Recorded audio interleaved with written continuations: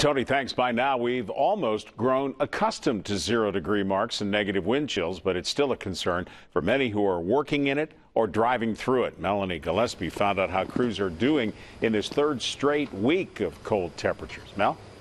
Marty, exactly what you said. It's not just the snow out here, but those sub-zero temperatures. And trust me when I tell you, you can feel it out here tonight. Now, winter is really hitting hard so far this month. We caught up with road crews to see how they're keeping up. By now, we're used to these sounds. Plows scraping pavement and salt spraying the roadways. We're using more salt, more supplies. We don't like to do that, but at least it's in the budget. Boroughs like Ebensburg are keeping up with Mother Nature's demand without breaking the bank.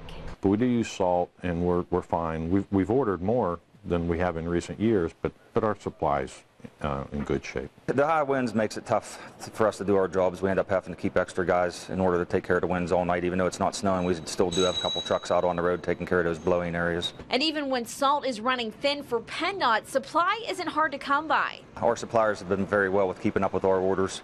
We're not behind on any of our salt or anti-skid orders. With this next cold snap putting in a third week of sub-zero temperatures, PennDOT is sticking to traditional methods to treat those roadways. The salt doesn't work as well in the colder weather, so we end up using a different mix with more anti-skid so that people have traction. While emergency responders in Portage are reminding neighbors there's a warm place to stay. We've had a few calls to where people just wanted to know if they could come here if they couldn't get things straightened out at their houses. It's better to have it and not use it than to need it and not have it.